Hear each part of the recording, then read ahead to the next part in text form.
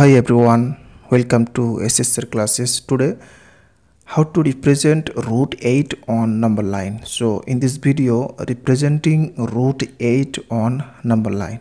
So let's start. First of all, drawing a number line. So first, drawing a line of any length and mark the ends with arrows and taking here the starting number 0. Next, taking any length by compass and mark the lines by this way, and this length is called unit length or 1 unit length. You can choose any length to mark the numbers on the line.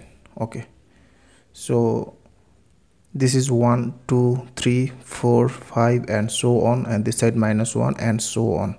Now roughly discussing the calculation of root 8.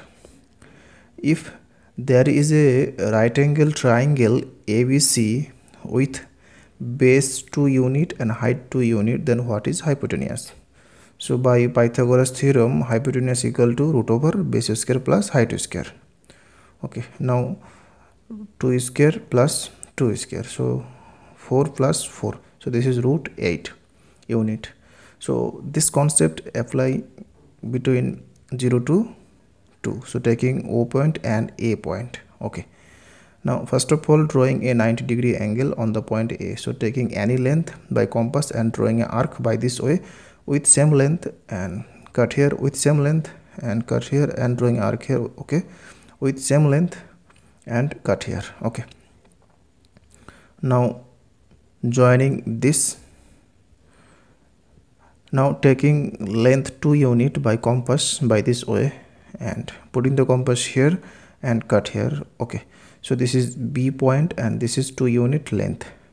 Now joining O and B.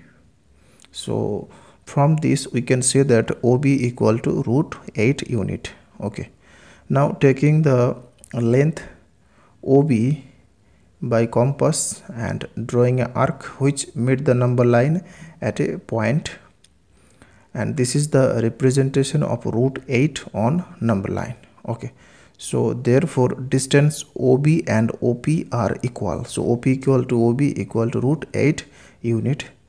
That's all. Thanks for watching. Please subscribe, like and comment on my video.